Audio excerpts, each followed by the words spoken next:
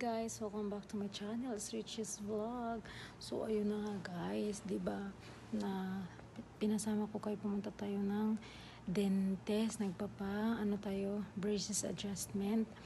Tapos after nun guys, hindi sumasakit na kasi ito dati guys, hindi ko lang pinapansin kasi nga ayoko nga mabunutan ng ngipin kasi natatakot nga ako. Tapos ngayon guys is pag kumakain ako nasasagi siya, sumasakit. Pag nagtututbrush ako sumasakit yung left side na wisdom tooth ko guys. So hinahayaan ko na lang siya guys na sumasakit, pero hindi ko na kaya. Nung kailan yun, yung sunod-sunod na talaga, gabi-gabi siya maatake yan sakit. Tapos ay takot kasi ako guys na mabunutan ng ngipin, kaya tinitiis ko ang sakit. Kaya ngayon guys hindi ko na talaga matiis yung sakit. Tapos iniisip ko kasi pag hindi ko pinabunot guys, sasakit at sasakit lang din siya, di ba? Tapos ayoko kasi ding palaging umiinom ng pain reliever kasi pero bumabalik din yan, di ba? Tapos ayun guys, so nag-decide na talaga ako guys na ipapabunot na lang kahit takot ako. Kasi pag hindi ko ipapabunot, sakit lang din siya ng sakit. Kasi pag ipabunot ko, mawawala na yung sakit, di ba guys? Tapos yun, ang update ng braces ko guys is ayun, yan, andyan pa rin yung tali. Tapos minsan, guys, pag kumakain pala ako is tinatanggal ko kasi 2 beses na nalunok ko na yung rubber, as in. Yung tinry kong kumain na naka-rubber lang guys. Tapos makaka-relate yung gumamit nito guys. Tapos nalunok ko siya guys. Pag ganyan ko sa dila ko, nawala na pala yung rubber. Ganun. Pero yung sabi kasi ng dentist sa akin guys, kailangan din talaga bunutin yung wisdom tooth ko kasi hindi nga daw maayos yung pagkatubo niya, parang ganun. Kasi yung wisdom tooth ko may itim na din siya sa gitna guys. Pero ang sabi ng dentist ko is hindi siya as in lumalim yung sira, nandun lang daw sa itaas. Pero yung kaya sumakit daw siya guys kasi yung gums daw, naapektuhan daw yung tinubuan ng wisdom tooth. Kailangan, ilang beses niya sinabi sa akin kasi nga kailangan daw tanggalin, pero naghihindi nga ako kasi tatakot nga ako bunutan ng ngipin. Dati nga guys, may tinurukan ako ng anesthesia, so nagantay ako ng mga 10 minutes para yung anesthesia, para mag-effect yung anesthesia. Sabi ko, uwi na siguro ako kasi natatakot talaga ako as in. Tapos yun, sabi ng dentist na pag hindi daw binunot, sasakit lang din naman guys. Kaya yun, samahan nyo ako guys, magpapabunot tayo ng ngipin mamaya. Pero try ko magpaalam sa dentist guys kung papayag siya na kukuha ng video, para sabihin ko na lang na file ko na lang para at least makikita ko kung paano i-process yung pagpabunot ng ngipin. So, see you later guys! Samahan nyo na naman ako sa aking pabunot journey. Bye! Guys, yeah! Finally! Guys, before pala ako pupunta sa dentist is dadaan muna ako ng Lulu. Isasama ko kayo ng bonggang-bongga kasi bibili tayo ng laptop ni Emie. Yeah! So finally guys, makakamit na niya yung laptop niya. Kaya samahan niyo ako mamaya guys. Mamaya isama ko kayo, papunta tayo bibili ng laptop. Sige, bye guys! Hello! Yun, nandito ko. Ito yung OOTD ko guys. Tak! Bapu! Ayan, nakaligo ko lang. Guys, kasi punta tayo ng dentist. So, lalagyan ako ng konting pampang ng makeup. Ganyan lang. Hindi naman mukhang habang siktatan niya. And, lagyan pa natin. Ang ganda ng lighting. Diba guys, ang ganda. Yun. Guys, I'm not a professional makeup artist. Nag-makeup ako sa sarili ko guys. Kung ano sa gusto ko. Nag-makeup ako dito sa bahay. Hindi lang ako. Thank you guys, wala. Tapos guys, mag-rep ng powder chart. Ang powder sa mga, hindi ko itong brush-brush ko. Hindi ko alam kung pampaligas or anything. Ayan.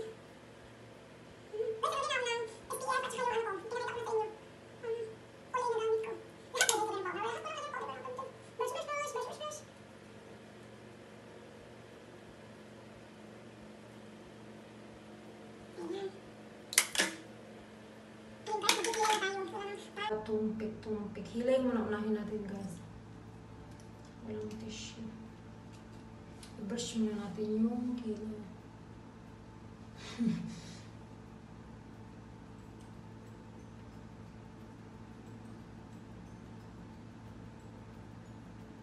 Guys, yung gamit kilay is yung ano guys, kita niya ba? Ayan, wet and wild na medium brown. Hindi ko alam guys kung nandito ba to sa, meron siguro. Galing kasi to sa ano guys, sa US, pinadala ng ate ko. Kasi kilay is problem.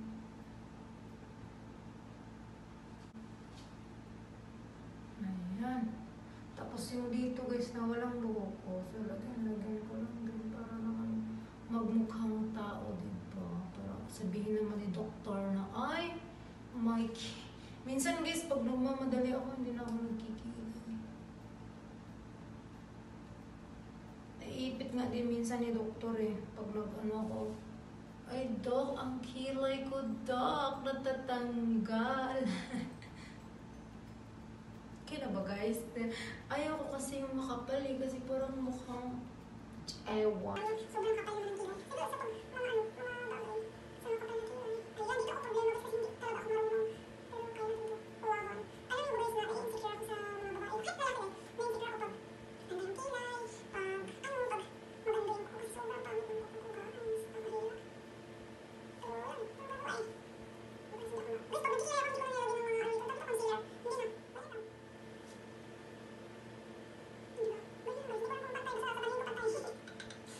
Professional makeup artist, pero pwede ito guys. Hindi natin nakakita niya, sobrang layo. Pwede na ba ito pang rampa sa mga gusto? Sobrang kapal. Hindi na kasi ako nagtatanggal ng guys ng buhok sa kilay. Kasi papatay. Ito pag uwi ko ng Pilipinas, para naman mag-walk up like this tayo guys, diba? Hindi yung pangit na yung mukha, pangit na yung kilay, diba? Sobra naman. Ayaw ko na guys, tama na. Kasi parang pacheck ko to kay tita. Kung makapal ba. Kasi kung makapal, brush.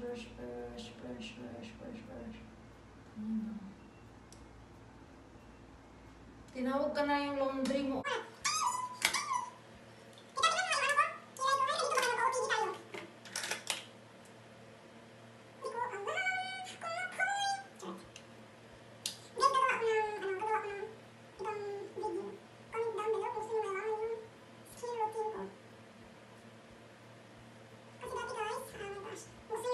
Skin routine guys para makita nyo na maamis kayo na kung gaano kapangit. Kung gaano ako nagka-pimples dati. Oh, it's worst. Pala is the same guys, the same brand. Wait and wild. Ayan. Sponsor ito ng ate ko. Galing sa US na rin. Ganda itong mascara nito guys. Kaya nag-hilamos ka. Pag binagsa mo yung hindi siya yung mukhang aswang pagkatapos. Sabi natin sa baba. Diba? Kabila. Diba? Kilay.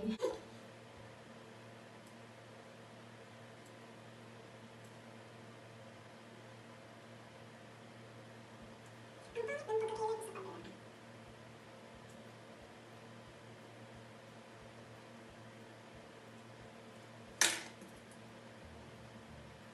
Hindi na sumasabit guys kasi alis ko mamaya kay Pag-aram.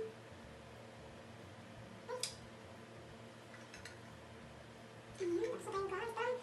Parang ulit yung pagkakilay ko. Kiusap ko, yun. Ayun na guys. Ala! Ang kilay. My God. Ang pangit ng kilay. Pero hayaan mo guys. I-appreciate ko na lang yung sarili kong sikap. Tapos, gumamit ako nito guys. Yung pang bronzing powder. Ayan. Ayan siya guys. So, bakit? Ayan, lagyan lang natin guys yung charot-charot lang dito para may magkulay-kulay naman yung mata natin dito. Para naman may shimmering splendid. Mag-ilis ako saglit, tita. Mag-iwas kaya? Ikaw lang naman.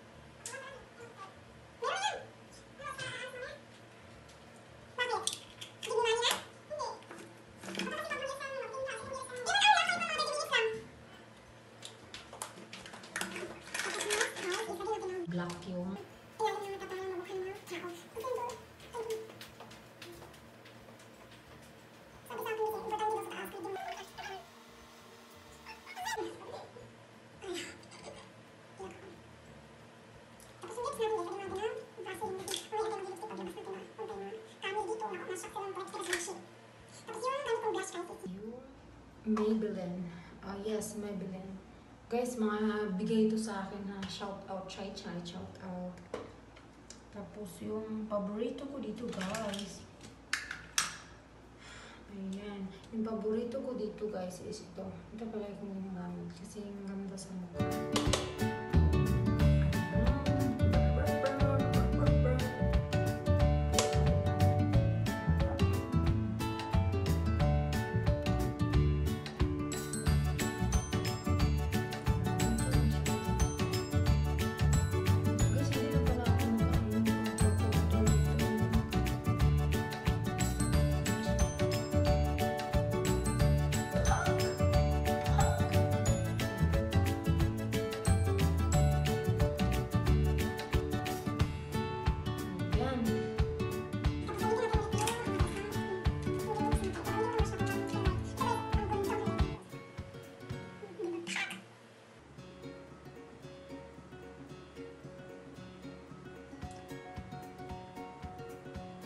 Sabi niyo pabahay ko dito daw guys, wala kang parang correct guys na.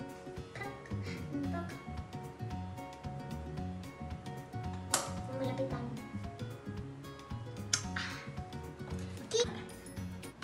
Yes, tapos na tayo guys. Tapos na tayo. Wala na akong ganito na ako lumalabas guys. Tapos mag-ayos tayo ng buhok.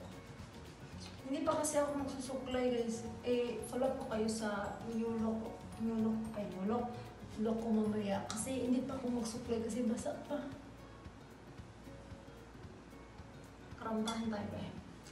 I do want to forget it. Ayan, yung look ko for today. Tapos, guys, walang makikita sa outfit ko today kasi mag-ano tayo, guys? Mag-abaya. Goodness. So, bye!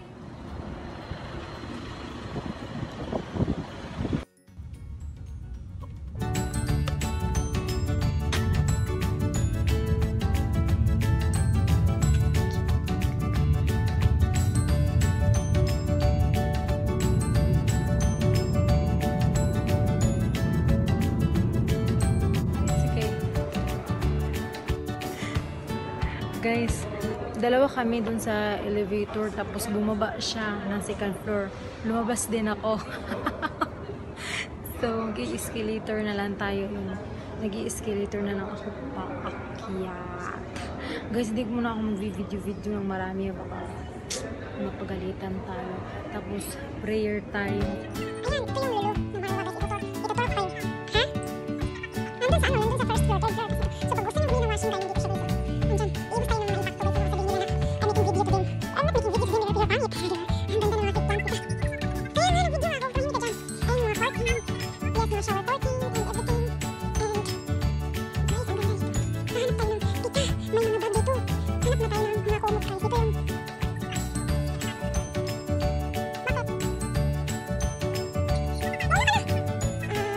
mga bag dito. Hanap na tayo ng mga kumot guys.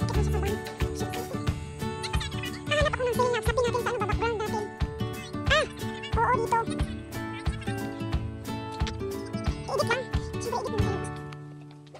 yung Mga branded din kayo dito mga ano, Skechers, mga Nike, hala tita sapatos, so tag 99 na lang. Ayan. Ayan guys, mga sapatos dito, 99 real. Ayun, nakadungog mo sa inyo. Ayan, sale oh. Hala, Skechers. Ay, 130 ang Skechers. Hala, ang ganda ng Skechers oh. Hala, ang cute.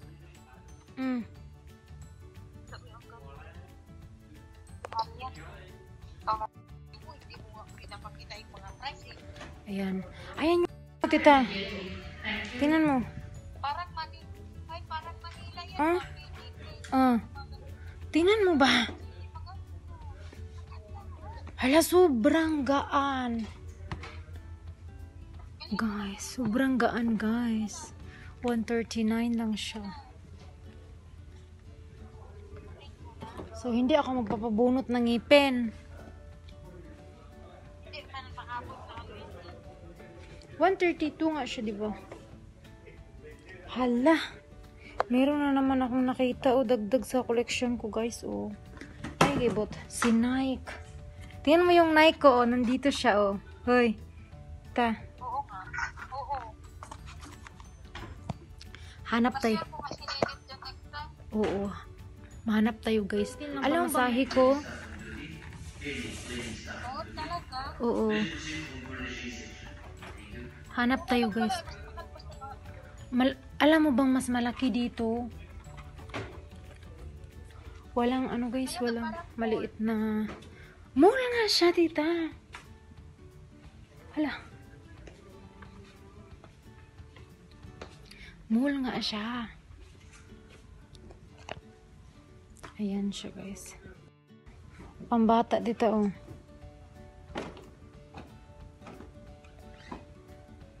Ayan.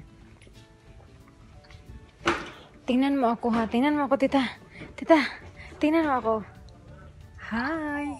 Tingnan mo yung cellphone ko, tingnan mo. Vlog. Nasaan yung ano? Vlogger is life. Nasaan yung paa?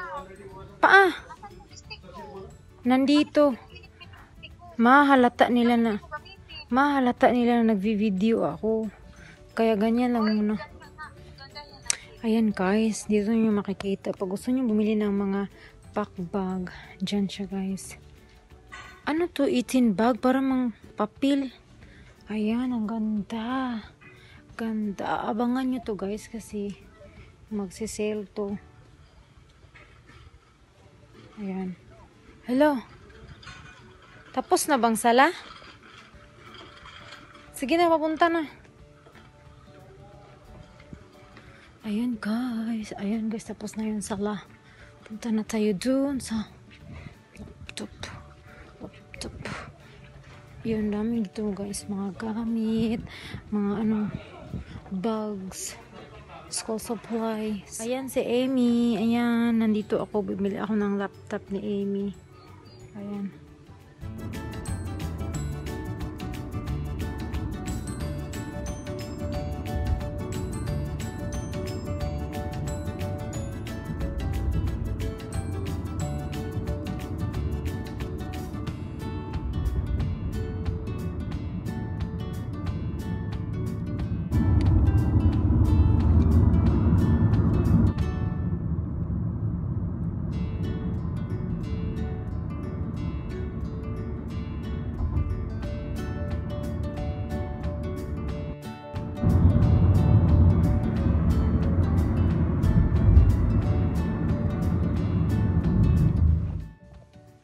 Hello, guys! Welcome back, guys!